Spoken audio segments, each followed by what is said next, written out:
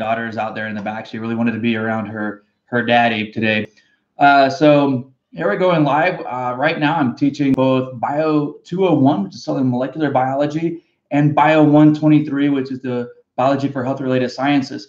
Now, Bio 123, we've been talking a lot about GMOs, and we're going to start talking about climate change this week. And in Bio 201, we've been talking about cellular respiration, and we've been talking about photosynthesis. Now, I want to start with cellular respiration for one. You start throwing in chemical equations and people just are like, no, I don't like the chemistry. I like the cell biology part better. And even a couple of students have actually said, I don't just like this chemistry that much. I like the cell part better. Well, fair enough. I mean, everybody likes different things. We all have our own interests. So why do I teach, some chemistry like that at that level? Well, for several reasons. One, it's really important to learn, how the Krebs cycle works. And to me, it's utterly fascinating to know that we can understand in such a detail where each chemical reaction is happening, what the molecules look like, how fast it's occurring, and where those carbons are actually bonding to each other. That to me is just utterly fascinating. And, some people do like biochemistry, and every now and then when you teach something like the Krebs cycle, you really spark interest in that type of biology and understanding how our body works and our cells work at that fundamental level, down at the level of molecules. And to me, sparking that interest is very important. And there's also sometimes, we also have to train for something that's hard. We have to teach something that's difficult. Not because I'm trying to create a filter or anything in the class, but a lot of times as we go to school, we have to learn things that are difficult. We may never use it again in our life. Sometimes we might. I never thought I'd see Krebs cycle again when I took it. And here I am, 25 years later, teaching it almost every semester of my life. But learning is also much like exercise. If you want to train to do well in your sport, whether it's basketball, football, baseball, cross country, track and field, skiing, we all spend a lot of time training our body physically. Well, we have to train our minds mentally as well. And one way we train our mind is by learning something difficult like cellular respiration. So let's start now. Let's see if we've got any questions coming in.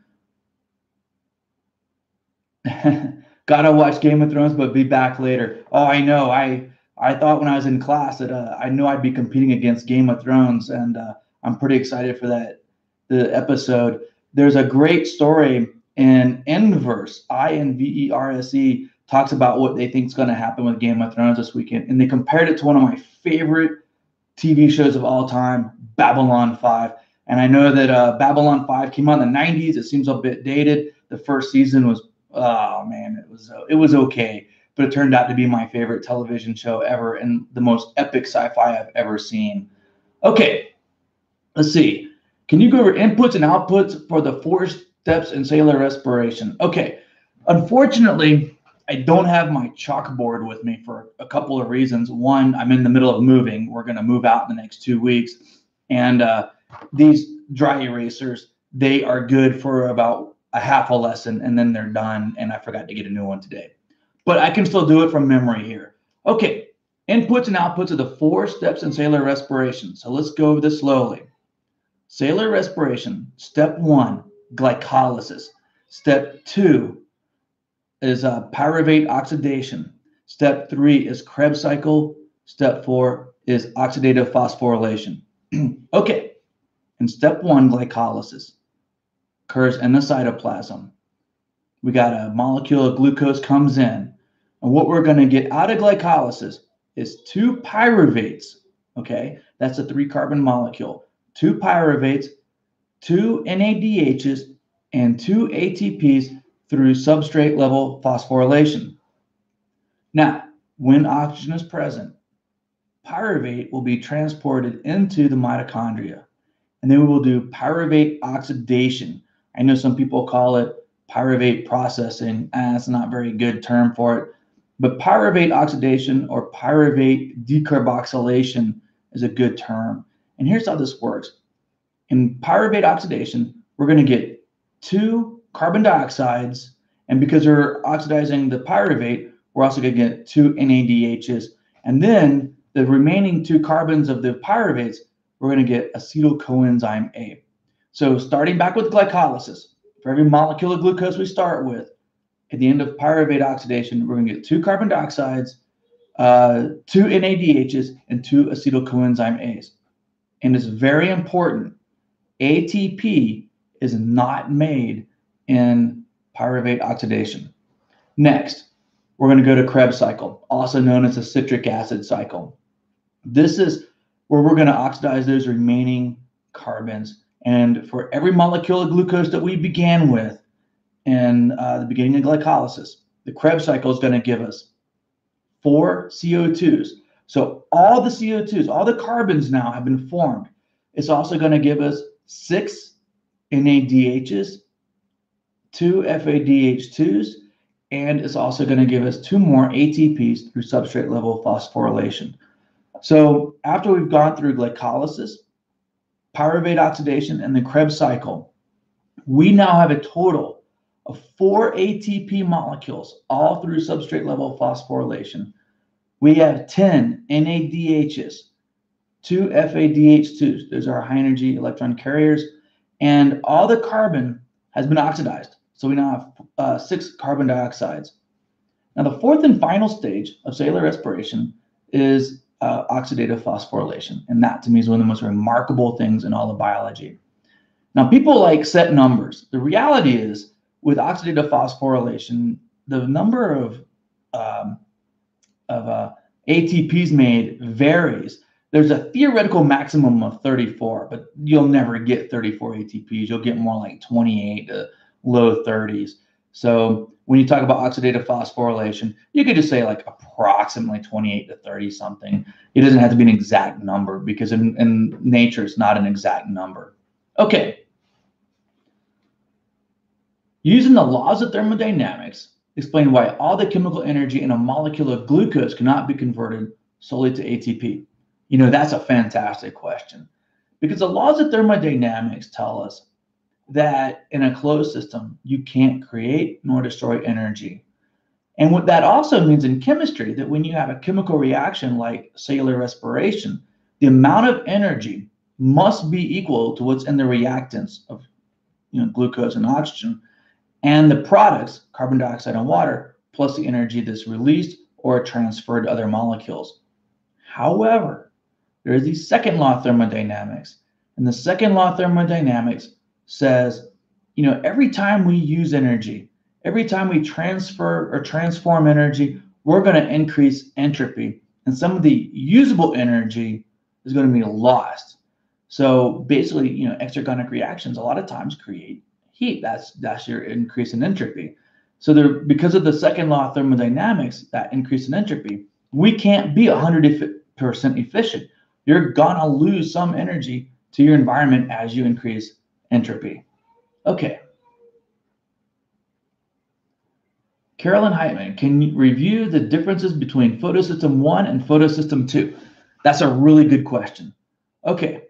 First of all, they're labeled backwards. It's a function of how they discovered them. Photosystem 1 was discovered first, and then photosystem 2 was discovered second.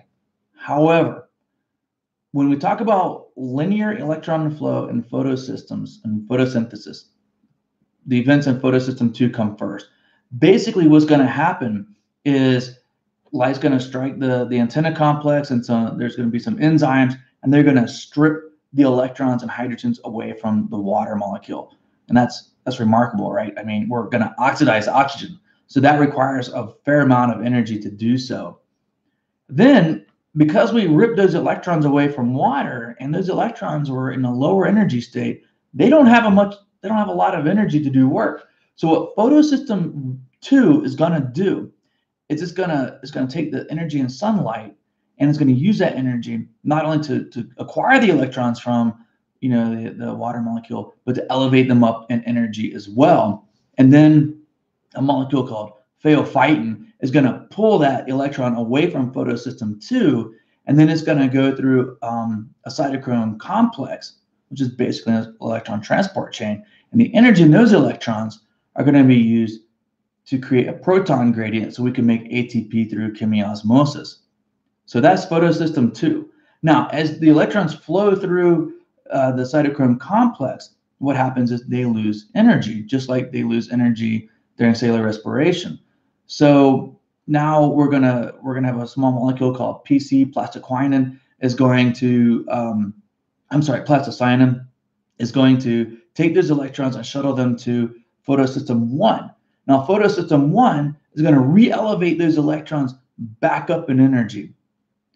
And the reason why is because we need high energy electrons to reduce carbon in the Calvin cycle. And if you remember, when we talk about cellular respiration, I'm always like, hey, we're using these high energy electrons to power chemiosmosis.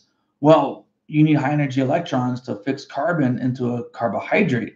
So then those high energy electrons from photosystem 1 are going to be shuttled over and reduced to reduced NADP to NADPH, right, by NADP reductase. And then that's going to be going off to the Calvin cycle. So there you have it. Photosystem 2 is using light energy to strip electrons away from oxygen and elevate those electrons and energy so you can run an electron transport chain to power proton pumps to create an electrochemical gradient so you can make ATP through chemiosmosis. And then photosystem 1 will elevate those electrons again so that we can use them to reduce or inorganic carbon, basically carbon dioxide, to a carbohydrate. Okay, I'm gonna have a Diet Mountain Dew break here for 1 second.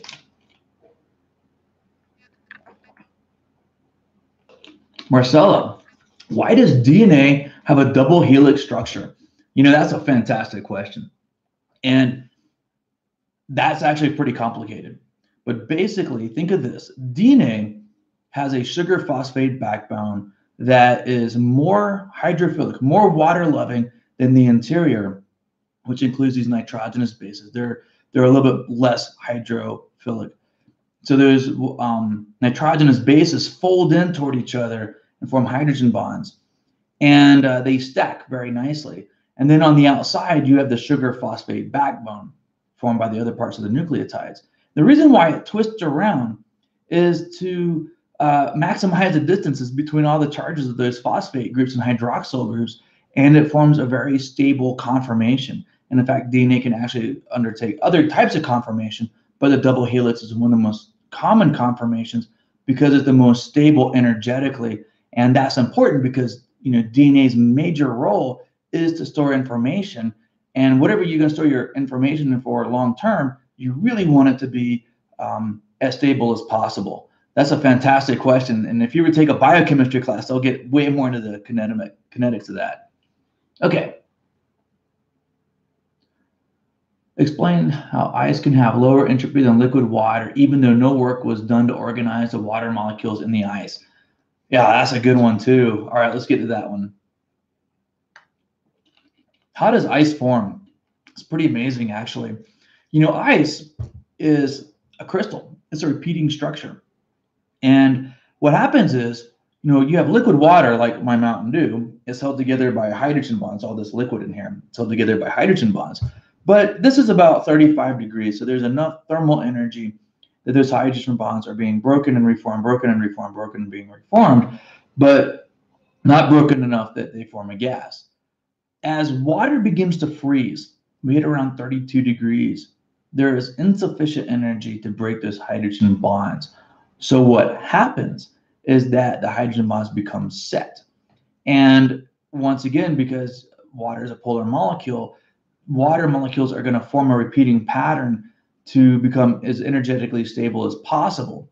And then water will form up to four hydrogen bonds with other water molecules.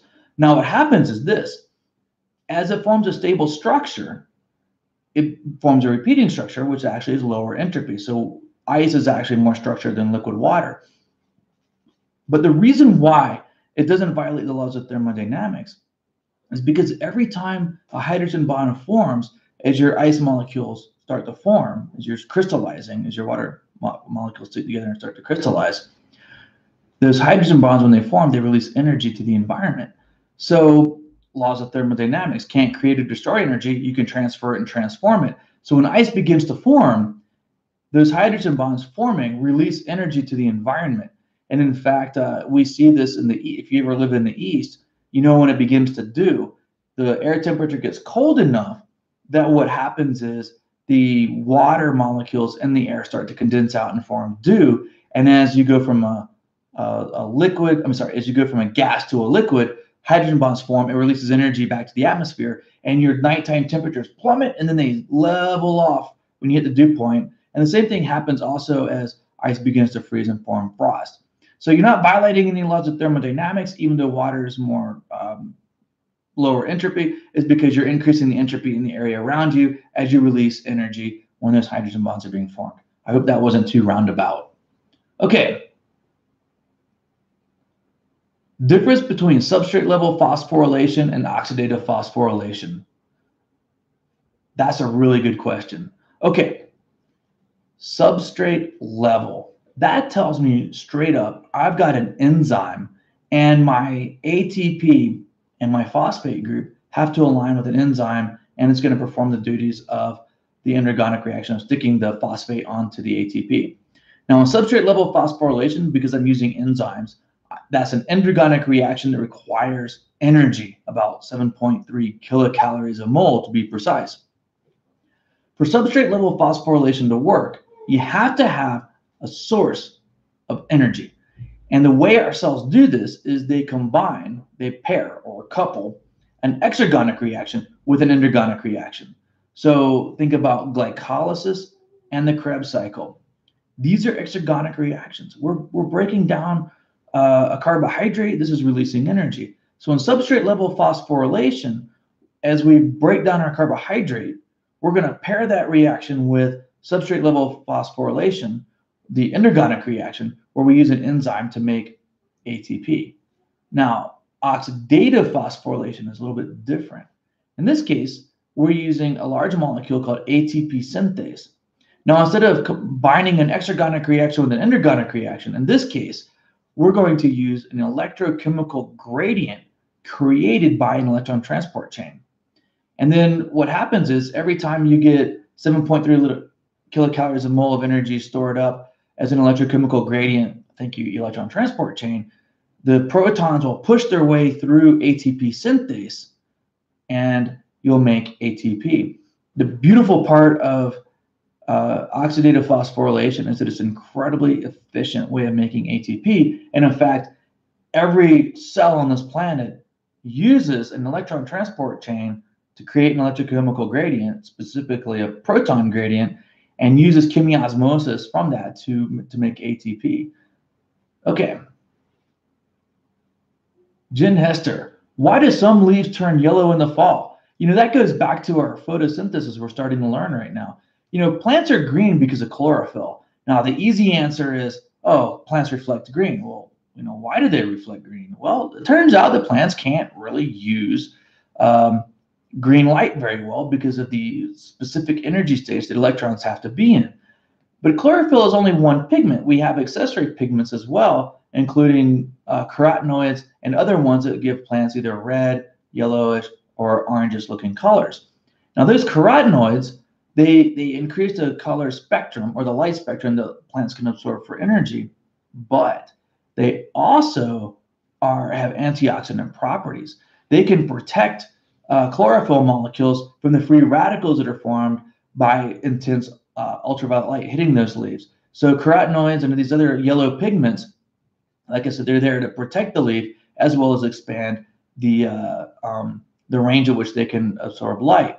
But in the fall, a lot of plants they're going to lose their leaves because there's no point in trying to keep them around when it gets really cold. And besides, you don't have as much light anyway, so your rate of photosynthesis will be really low. So they drop them in the fall. And as they start to reabsorb the nutrients, what happens is the chlorophyll is the first one to degrade. And once the chlorophyll goes away, you start to see all of the other colors, including the carotenoids, that make them look oranges. Okay. Bradley Lee, can you explain the significance of Taq polymerase? Yeah, that's a fantastic question, and I'm glad you brought that up. In all of my classes, I try to put a plug in for why it's important to conserve biodiversity and why it's important for scientists to have a curious mind, right? I mean, science is based on curiosity, understanding our world, and just asking questions. In the 1970s, okay, I'm going to go a little roundabout here. In the 1970s, people thought that life could not live higher than about 140 degrees or so. So these microbiologists are wandering around Yellowstone, and they come up on a hot spring, and they're like, whoa, it's like 170 degrees in there, and there's this prokaryote is surviving just fine. This blows away everything we know about what life is supposed to do. And so they called it Thermus aquaticus. So if you look at TAC, T would be Thermus aquaticus, AQ aquaticus. Okay, now every living organism has to replicate its DNA. And we have something called a DNA polymerase that does that. Now our DNA polymerase is optimized for 98 degrees Fahrenheit. Now these prokaryotes are living in like 170 degree water. Their DNA polymerase survives just fine there. Mine would fall apart. You being over every other animal on the planet, we would denature. So what this guy realized was, wait a second, their DNA polymerase can survive in 170 degree water without denaturing. Hold on. At the time, whenever you want to get a sequence of DNA, you want to figure out its A's, T's, G's, and C's. You want to know what the sequence is to make a gene like insulin or something like that. Well, you have to sequence that DNA. And one of the ways we sequence it is we use what is called a PCR, polymerase chain reaction, where we take a small sample of DNA and we amplify it. And the way we amplify it is we heat it up to pull the DNA, the two strands apart. Then we add a DNA polymerase to duplicate it. And what these guys realize all of a sudden is that the TAC polymerase works at a higher temperature. So we can do a PCR, automate it, where you can run it up, it denatures the DNA, but not the TAC polymerase. So we can start replicating your DNA. So your PCRs go warm, cold, warm, cold, warm, cold, and we can warm it up and not have to worry about our DNA polymerase denaturing. So TAC polymerase basically revolutionized our ability to sequence DNA by allowing us to easily amplify small segments of DNA. And it's worth, when I say billions, I mean it's literally worth billions of dollars, because almost any segment of DNA that's ever been sequenced has used TAC polymerase. So, wow. A couple microbiologists wandering around Yellowstone in the 70s, discovering a bacteria living in hot water, revolutionized biotechnology. Okay. Jen Hester, can you please explain how global climate change causes extreme weather events, not just warmer climate everywhere? That's another fantastic question. Climate is the overall average of weather. Weather is what we get day to day. Climate is, I live in Albuquerque. It's going to be, on any given day in June, it's going to be about 90, low 90s, and the highs, and then the in the morning is going to be, in the mid 60s, and until the monsoons kick in, we have not much chance of rain. Then the monsoons will kick in July, and we have about a 20-30% chance of rain every day. That's those averages are climate. And what happens is, as the climate gets warmer, what that means is we're adding carbon dioxide into the atmosphere. It's like adding a blanket that's keeping in heat from the solar radiation. Now you start keeping in more heat, you got more energy. Now more energy means you get more energetic storms. So these hurricanes that have hit us lately, like Harvey, Sandy, Katrina, here's the issue. The climate change may or may not have caused that individual storm to hit. We can't really say that. But what we can do is go, you know what? The northern Gulf of Mexico, where this storm rapidly intensified, was 3 degrees or 5 degrees above normal. And that added in X amount of energy, which spun these hurricanes up incredibly fast. So yeah, climate change clearly made these hurricanes worse. We're also seeing not just an uptick in bad hurricanes, but thunderstorms and tornadoes. We're having longer times between thunderstorms, but when they hit, there's so much more energy in the atmosphere because it's warmer. You get a much more extreme event. Climate change is also intensifying. If you're wet, you get wetter. If you get dry, you get drier. And then my favorite is in the wintertime. you know, a lot of climate deniers are like, oh, it's snowing. What about this stupid global climate change thing?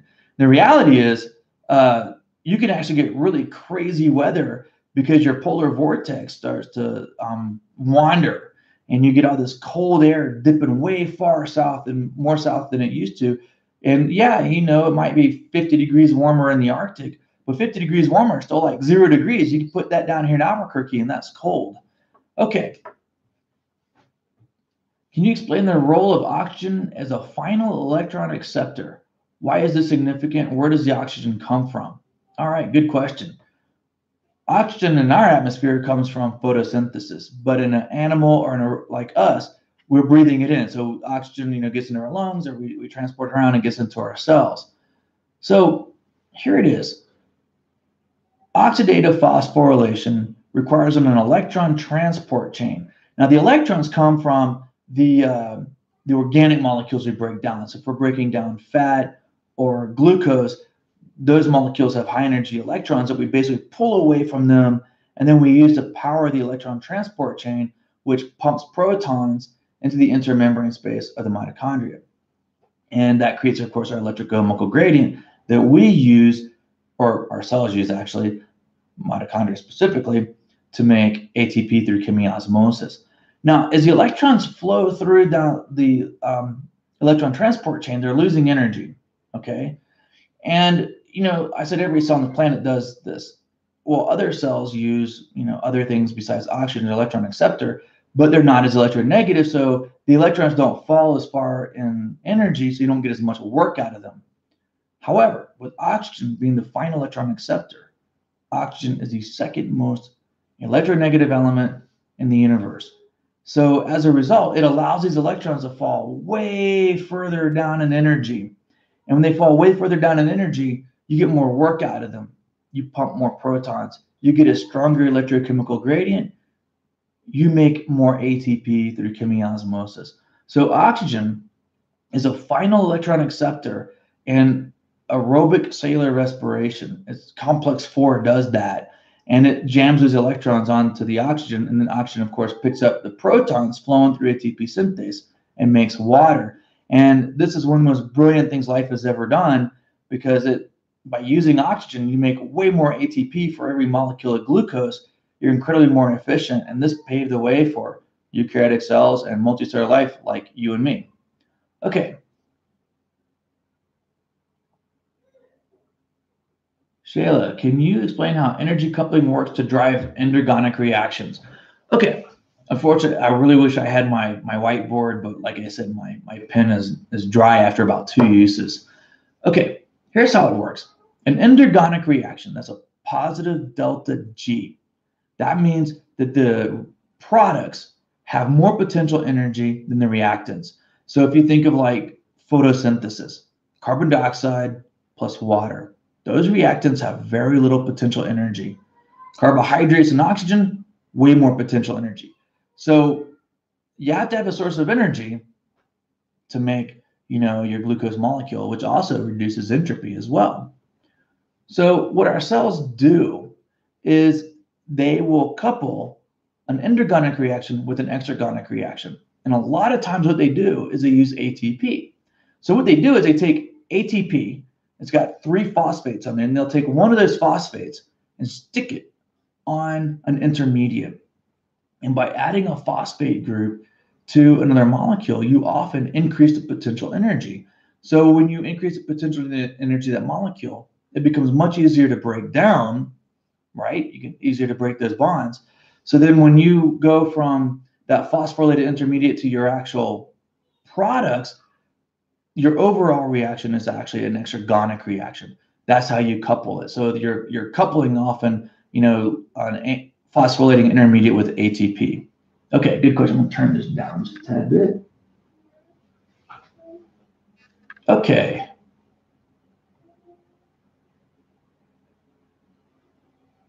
Julie, how does the facilitated diffusion rate relate to this unit? I am also still confused about, you mean the electrochemical gradient. Can you elaborate on that? Yeah, sure, absolutely.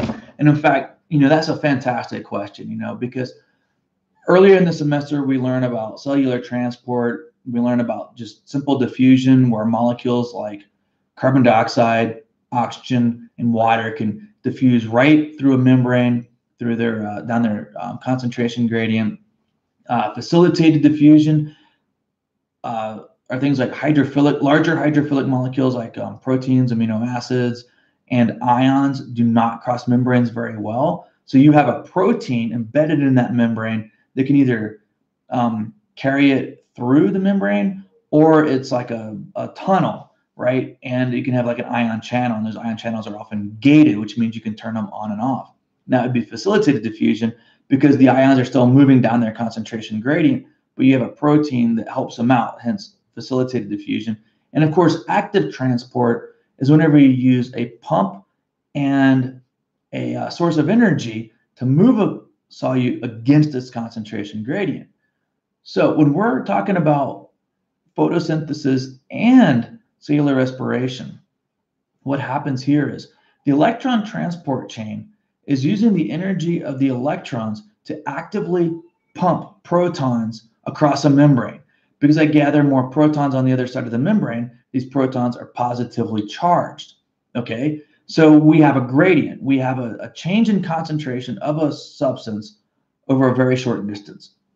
Now it's called an electrochemical gradient because the protons are charged positive, right? So the intermembrane space becomes positively charged relative to the matrix, which becomes negatively charged. That's an electrical gradient. It's exact same thing as your battery. You got a plus end and a minus end. Now in our mitochondria, we got a plus side and a negative side. That's an electrical gradient. We also have a chemical gradient because I've got more protons on one side than the other, hence electrochemical gradient. Now, once you've created an electrochemical gradient, it's like water behind a dam. If there's water up there behind the dam, then you've got stored energy. So electrochemical gradients store energy.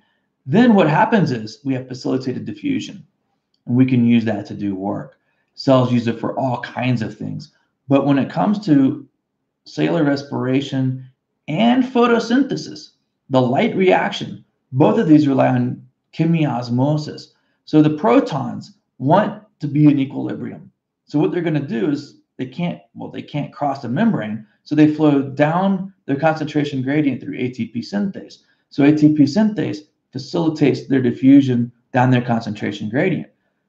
But like water flowing through a dam, all the water molecules are moving in one direction. You can harness that to do work like turn a turbine. In the case of chemiosmosis, that chemiosmosis is actually facilitated diffusion. The protons are flowing through the ATP synthase, and they use that to do work to make ATP. Okay, I hope that helps out, Julie. Okay, can you explain how substrate level phosphorylation works again? Okay, so I've said this a couple times. Basically what happens is with substrate level phosphorylation, you have a specific enzyme, and that enzyme is going to use energy from an exergonic reaction like the breakdown of a carbohydrate or a lipid. And what it's going to do is going to pair these two reactions together so that it can actually put a phosphate group onto ADP, forming ATP. And one thing about the substrate level phosphorylation is it requires 7.3 kilocalories a mole to make ATP. So what that means is your exergonic reaction better have more than 7.3 kilocalories a mole. You won't get any ATP at all. It's like I got a Mountain Dew, right? This thing costs $1.50. Well, they used to cost $1.50. They're more expensive now.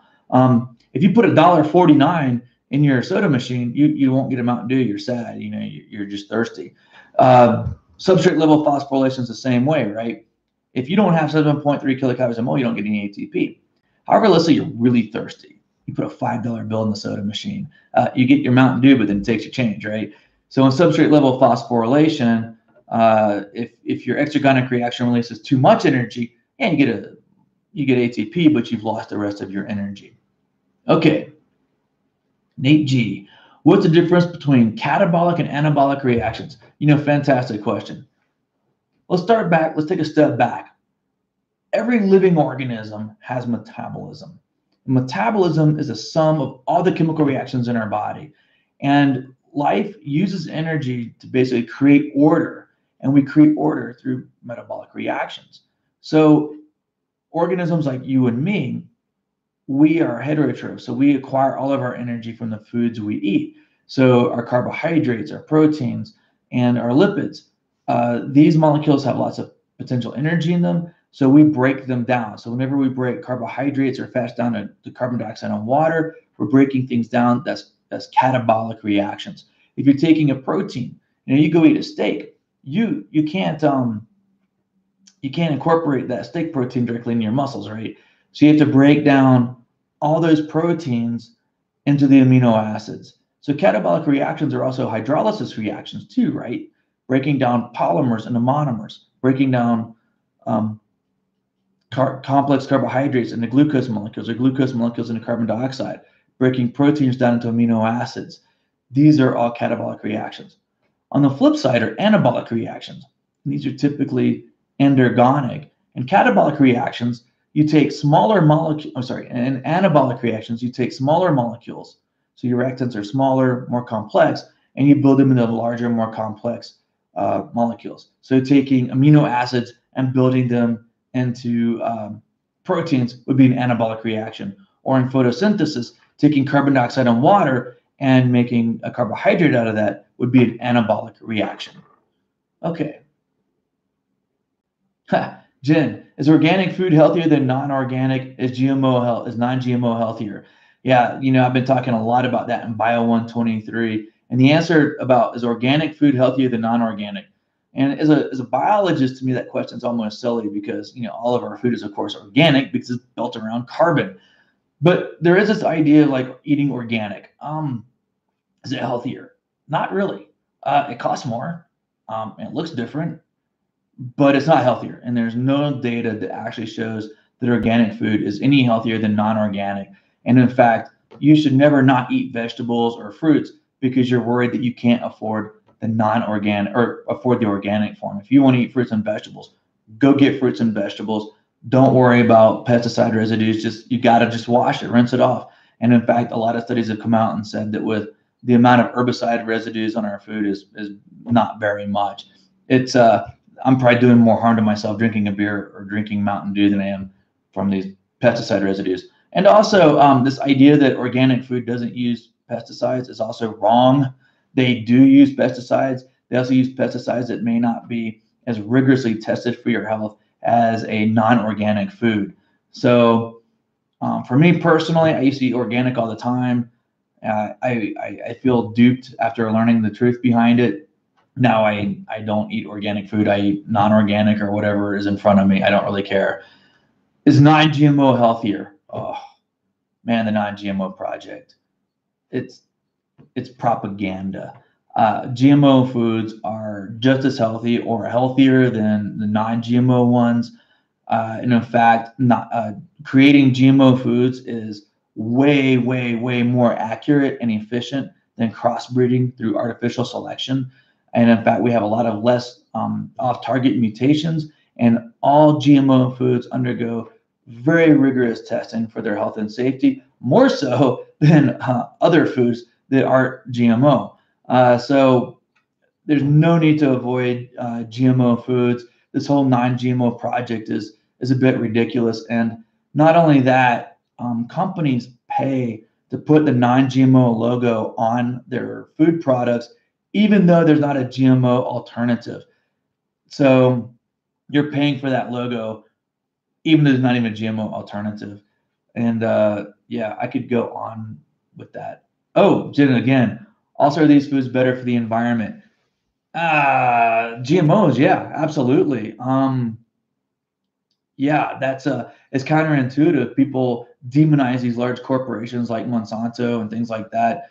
And for me, yeah, I wouldn't demonize them at all. I mean, Monsanto did something really cool with Roundup Ready plants and glyphosate.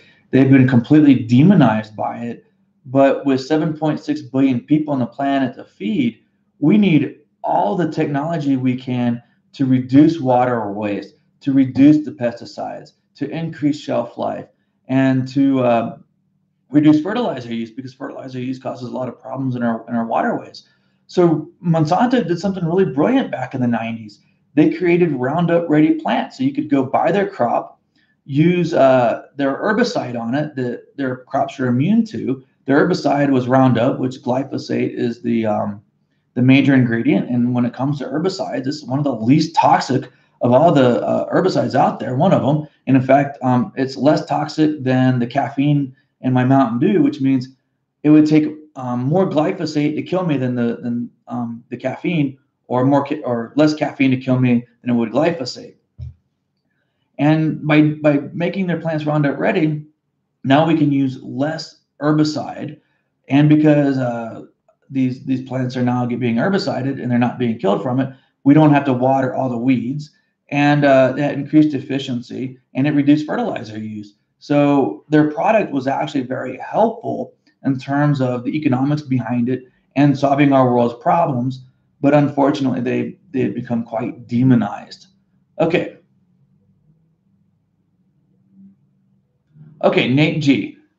Why does it take 2 cycles of the Krebs cycle to produce its products again? Yeah, I really wish I had my thing to show you, but basically what happens is the Krebs cycle goes around twice, and you start with a 4-carbon compound called oxaloacetate. And oxaloacetate has 2 carboxyl groups attached to it. And when you add on the acetyl group, you create another 3rd carboxyl group, and you get tricarboxylic acid, which is basically citric acid. But what happens is in the first round of the Krebs cycle, the 2 carbons that came in off of the acetylaldehyde, or the acetyl coenzyme A, they don't get oxidized to carbon dioxide. The carbons off the oxaloacetate do. So then in the first 3 or 4 steps, you produce your carbon dioxide, but then you regenerate those 4-carbon compound back to oxaloacetate, and then you add your acetyl coenzyme A on there again, or actually just your acetyl group actually, and then it goes round and round and round. So when you add those acetyl groups, they're not getting oxidized until the 2nd round. Okay. Jen Hester, can you explain herd immunity and the importance of vaccinations? Oh yeah, absolutely. Yeah, get your vaccinations. Wow, measles is on the rise. And in fact, we declared it gone from our country in 2000. And now we have already had more measles cases this year than we have had in any year since 2000. It was declared eradicated. And unfortunately, the saddest part of this, it was completely avoidable. It comes down to people exempting out of their vaccinations for personal reasons based on ideology and not understanding how vaccinations work, or somehow thinking it causes autism. It does not. So here's how herd immunity works. There are people out there that cannot get vaccinated. They are either allergic to the vaccinations for various reasons, or they're immunosuppressed because they have HIV or they're having other types of diseases. And so they're very susceptible, and so are our children. And in fact, I have friends that have kids that are under the age of 2 that won't bring them out because they haven't been through their full rounds of vaccination. So not getting vaccinated puts certain segments of our society at risk, especially our babies, the ones that depend on us the most. So the way herd immunity works is the more people that get vaccinated, the more effective it becomes at the population level. So if I have, let's say 99 people are vaccinated and 1 person isn't, that 1 person is really unlikely to get measles or whatever disease it is. But as more and more people opt out, more and more people become susceptible to that disease. And that's exactly what we're seeing. And in fact, we're seeing groups of outbreaks where people have low rates of immunization, because now once it gets in there, it's really easily spread amongst the population. And immunizations aren't 100%. You know, they're pretty high. I mean, it's up in the 90s for many of them. And as we get older, those immunizations wear off. So we have to get booster shots every now and then. So I'm glad I had to go get all my booster shots. So yeah, herd immunity. And when, like I said, when lots of people in our society aren't getting immunized, we lose that herd immunity. And then we really start to put our children at risk, and even the elderly, and some of us that have even been vaccinated. I mean, it's like your choice to not get vaccinated is actually causing great harm to our society and puts us all at risk. Okay. Let's see, Nate G, when does lactic acid fermentation kick in, and how does it produce lessen amount of energy. Also, should we rehash the comparison between Gandalf the Grey and the Balrogs? Yeah, for those of you that weren't in my 201 class, I did ask, what's the relationship between Gandalf Grey and the Balrogs? Not going to get into that here, but Lord of the Rings is great. And thank you, Jeff Bezos, because we are going to have a new Lord of the Rings TV show coming out on Amazon Prime in the next year or two. He spent $250 million just to acquire the rights for that show. So looking forward to seeing more Balrogs and the Astari and hopefully the Valinor in the future. But let's get back to lactic acid fermentation. Okay. When it comes to cellular respiration, aerobic or cellular respiration, you need oxygen to make sure the pyruvate gets into the mitochondria so it can be broken down to carbon dioxide and we can extract all those high energy electrons, to drive ATP production through chemiosmosis. However, if you're like a sprinter or a weightlifter, or you're putting a huge load on your muscles that can outstrip the rate at which cellular respiration can go, you go into what's called fermentation. And with lactic acid fermentation, if you're sprinting or weightlifting, you're using ATP faster than aerobic respiration can keep up. But you still want to have some ATP production, and you want glycolysis to continue. So for glycolysis to continue, you must have a source of NADH+. This is your electron carrier. So during glycolysis, NAD+ is reduced to NADH. Lactic acid fermentation kicks in when you've run out of oxygen. And what lactic acid fermentation does is take NADH and oxidize it back to NAD. And then lactic acid, pyruvate is then reduced to lactic acid. And that's when it kicks in. Okay. And it produces a less amount of energy because you're only going to produce ATP through substrate level phosphorylation, and you're not going to get hardly any through chemiosmosis. Okay. Brian Weaver, can you review photorespiration and how it benefits plants? Haven't talked about that yet, but basically in photorespiration, what happens is plants evolve, or let me go back to the beginning. Photosynthesis evolved billions of years ago before there was ever oxygen in the atmosphere. And there's an enzyme that's involved in the Calvin cycle that replenishes it. And that enzyme is called ribisco. It's a ribulose bisphosphate carboxylase. And what ribisco does is it takes carbon dioxide and sticks it onto ribulose bisphosphate, RUBP. That's a 5-carbon sugar. And so it's going to take a carbon dioxide and jam it onto this 5-carbon compound, and it's going to immediately split into 2 3-carbon compounds. Okay, so photorespiration occurs when plants get water stress. So if it's dry outside and really hot, the plants don't want to keep losing all their water to the outside environment. So what they do is they close down these small openings on the underside of the leaves called the stomata. They're going to close them. And what's going to happen is photosynthesis is going to keep going for a bit. But eventually, ribisco is going to draw down the levels of carbon dioxide to a certain level where they get so low that it will eventually start sticking oxygen onto ribulose bisphosphate, onto RUBP. This is when photorespiration kicks in. And instead of adding a carbon to it, we're going to start oxidizing with oxygen. And basically, this actually starts costing the plant energy. However, we think it's also beneficial to the plant in various ways because it prevents the breakdown of other molecules and prevents damage to the leaf. And I'll talk more about that on Tuesday. Angelica, if we evolved from monkeys, why are monkeys still around?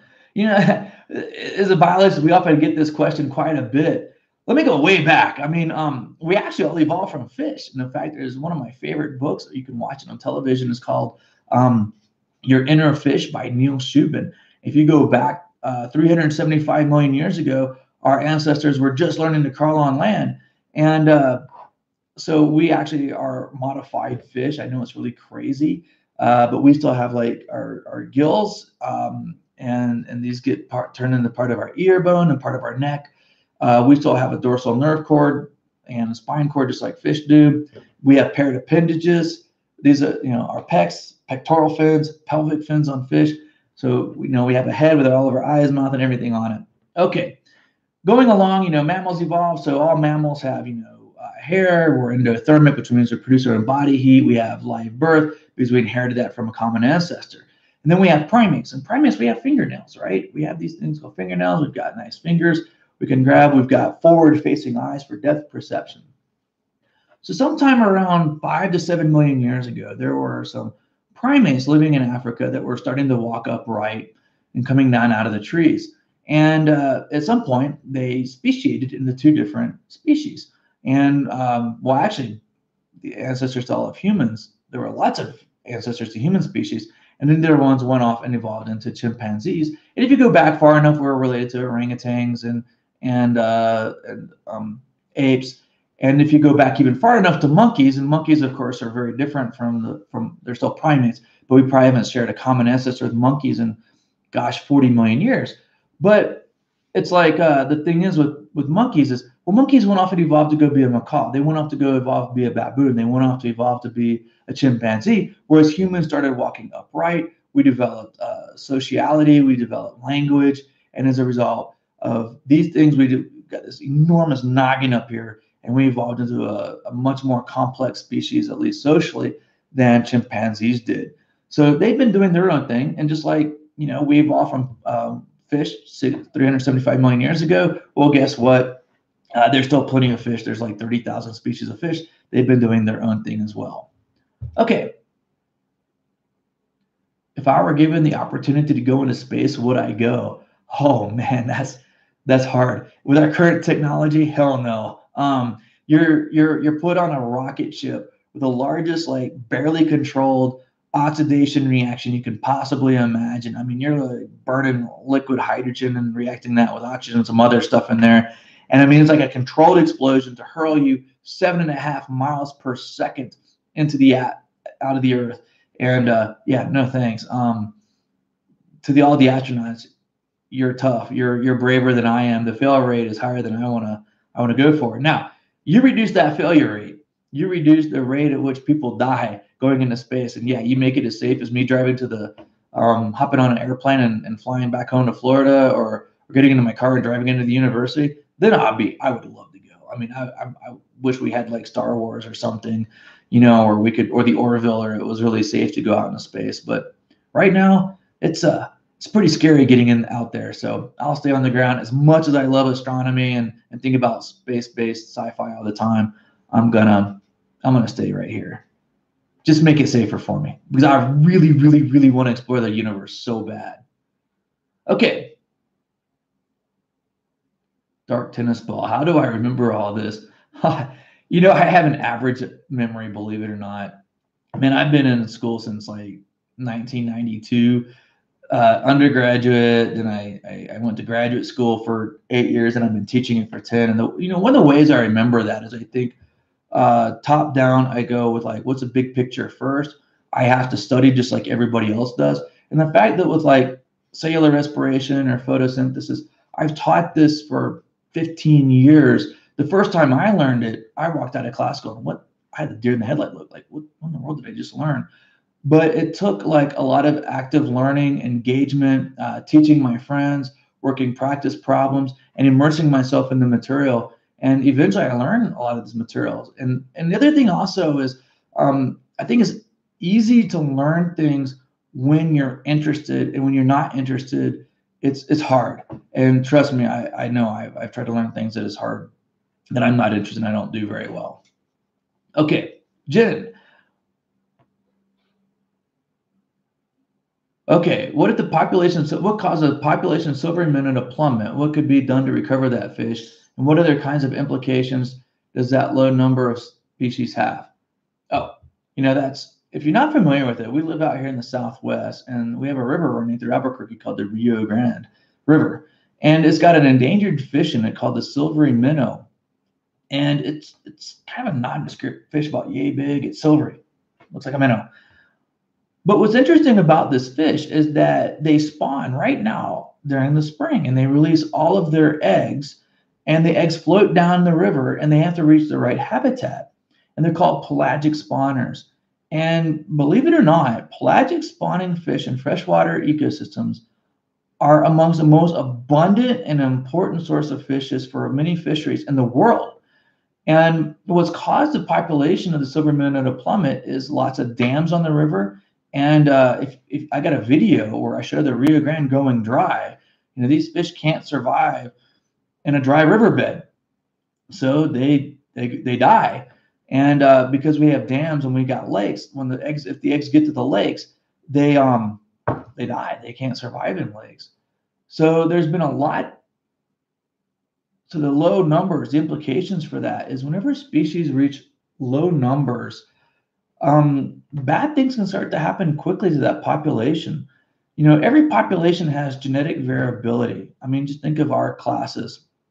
People, multiple different types of skin color, hair color, eye color, likes, interests, weight, strength. Some people are very musical, some people are very athletic, some people are strong, some people are long distance runners, some people love science, some people are good at music, some people are good at languages.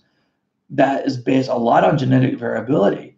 When populations get low, you tend to randomly lose genetic variability. So imagine, like all of a sudden all humans lost all their genetic variability and everybody all of a sudden had like A blood, and then a disease hit that hit everybody's A blood. And if you had B, you're immune, but there's no more B blood. So what happens was with these low numbers, is they start losing genetic variability, which makes them susceptible to inbreeding. They have with the less variability, they're less able to adapt to the environment. And they can potentially even accumulate a bunch of negative or deleterious alleles that could make the entire population less fit. And it's just like a ratchet. It just keeps ratcheting down and down and down and down, and gets worse and worse and worse until they go extinct. Okay, time for a Mountain Dew break.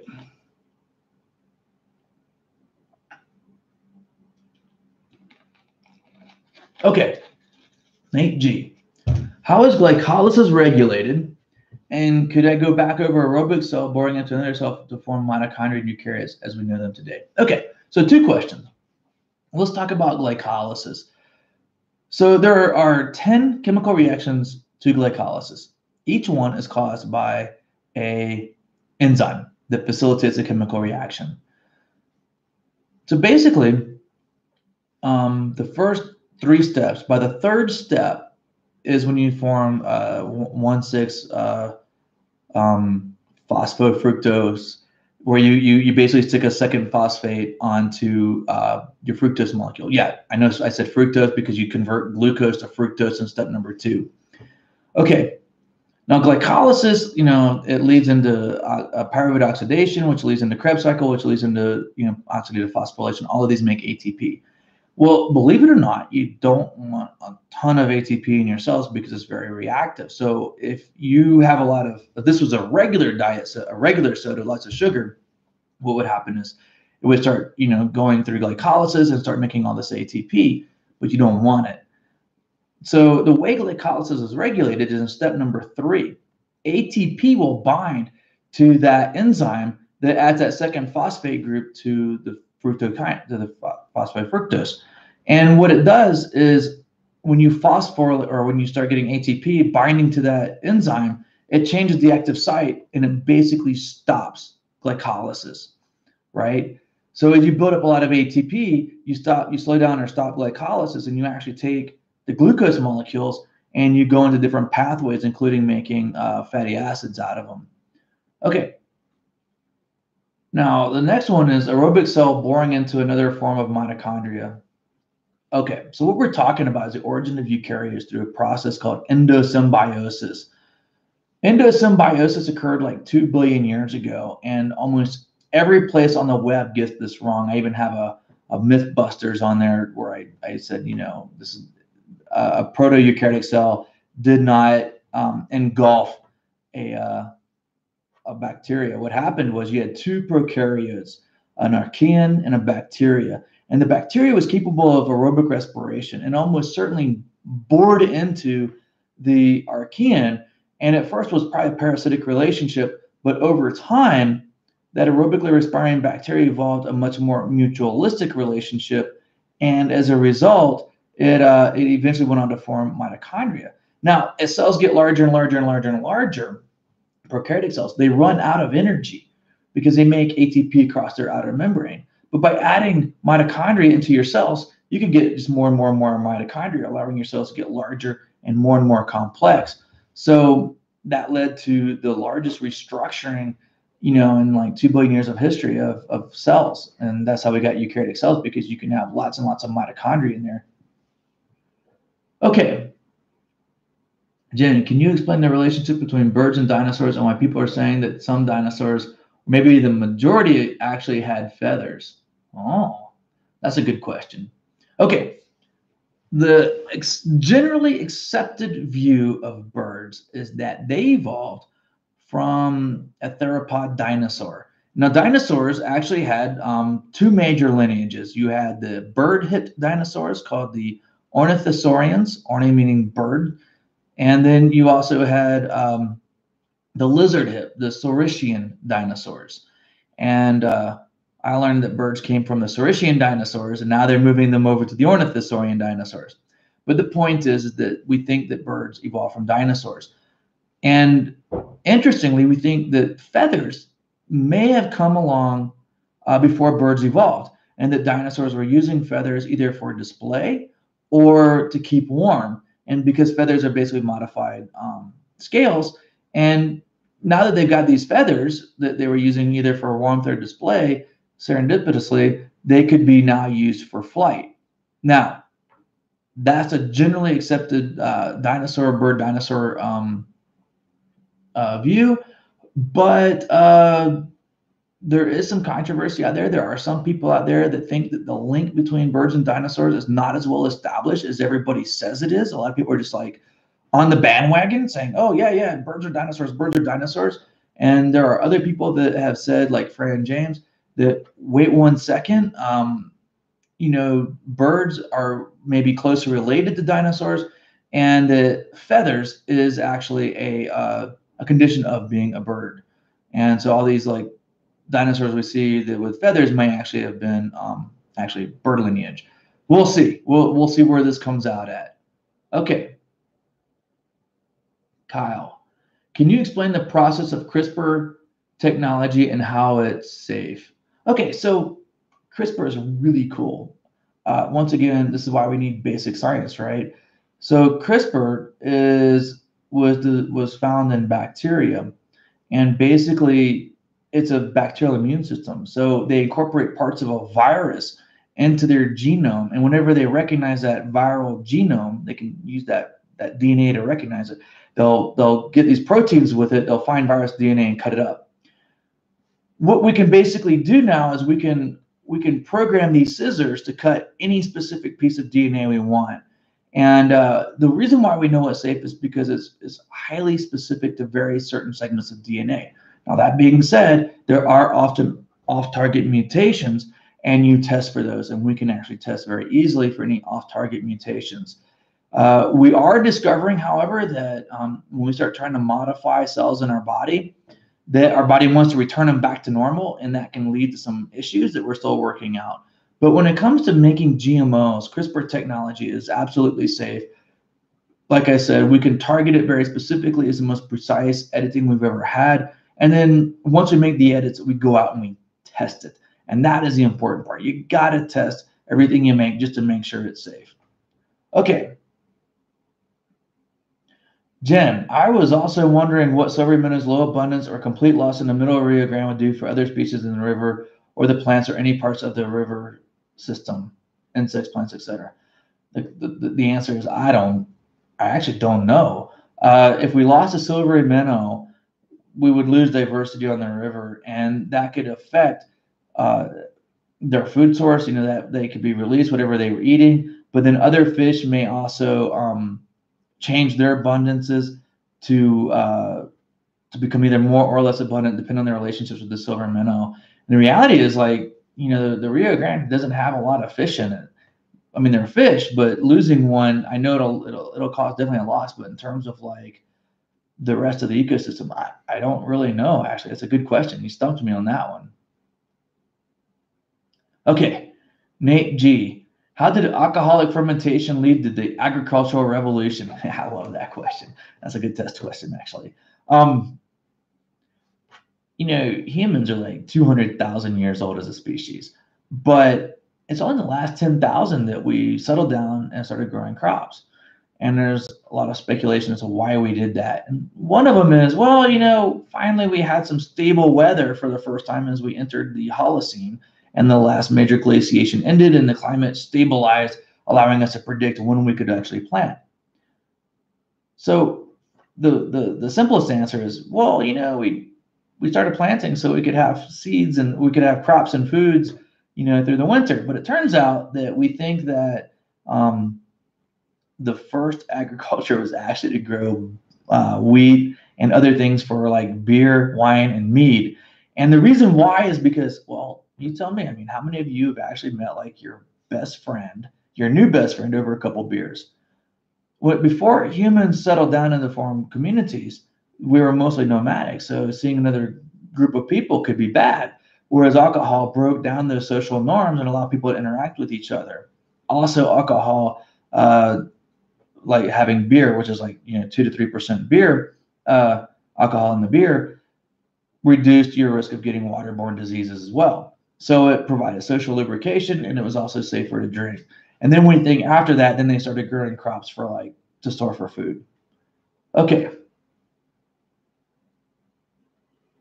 Would I be willing to give a shout out to some of my most important mentors in science and a brief description of why they were important to you in their research and awesome teaching skills?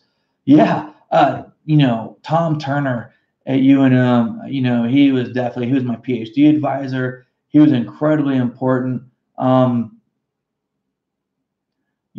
Really taught me how to be a good scientist. Fran James at Florida State, gave me my first break as I was just some young kid in her class. And she's like, yeah, I need somebody to go check out some woodpeckers. And I was like, I can do that. And so she was a big mentor.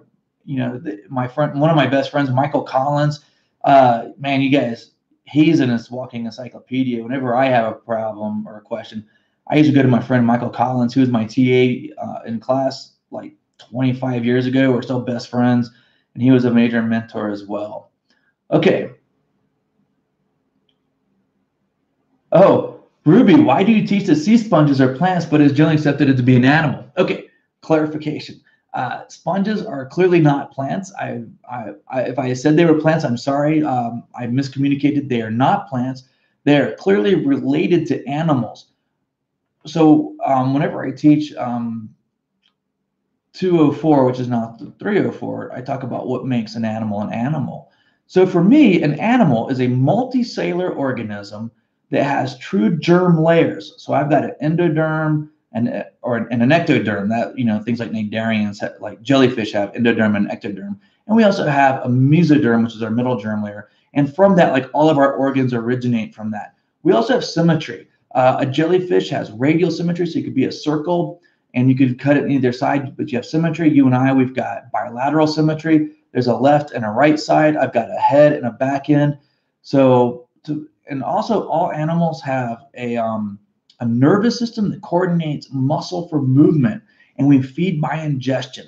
Animals have a mouth. There are exceptions where they've lost their mouth over evolutionary time, as in a lot of parasitic worms. They've lost their mouth. They can absorb everything through their cuticle. Okay, so because I think that animals, the line is the symmetry, the true germ layers, the feeding by ingestion, or at least your ancestor did, and then having muscles coordinated by a nervous system, to me, is just absolutely makes an animal an animal. Whereas sponges, they don't have that. They have specialized cells. We have specialized cells, but they lack symmetry, they lack muscle and nervous system, and they lack a true germ layers. So for me, I really think that sponges are sister to animals, but aren't really an animal. Unless, of course, I'm gonna make it complicated here. They're degenerate animals, meaning that they had all those features and then lost them over evolutionary time. But I don't think that's the case. I think that they're just very primitive, early versions of what was going to become an animal because they lack those features. Good question. Okay. What did my mentors do that inspired me? Oh, that's a good question.